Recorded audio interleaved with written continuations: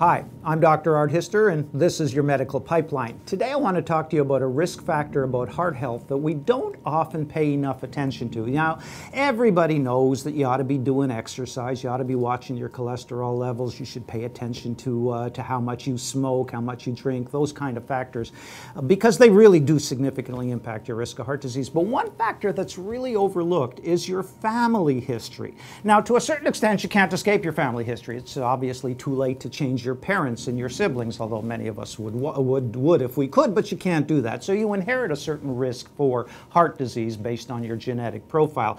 And it's a pretty strong risk. The more heart disease there is at premature ages in the members of your family, the greater your risk. But a recent study in the British Medical Journal came up with a really interesting risk in terms of the family that many of us don't think about, and that is the risk that your spouse has. If your spouse has premature heart disease, if they develop angina at 40 or 50 or have had a heart attack at that premature age, then your risk goes up significantly as well. It's not that you're related to your spouse, obviously not. We don't allow that in our culture. It's the fact that you guys are living the same lifestyle and you have many of the same environmental risks. So here's a warning. It's a really good warning. If your spouse has premature heart disease, then there's a very good chance that you have it too, even if you haven't got symptoms, and you should be thoroughly evaluated for it.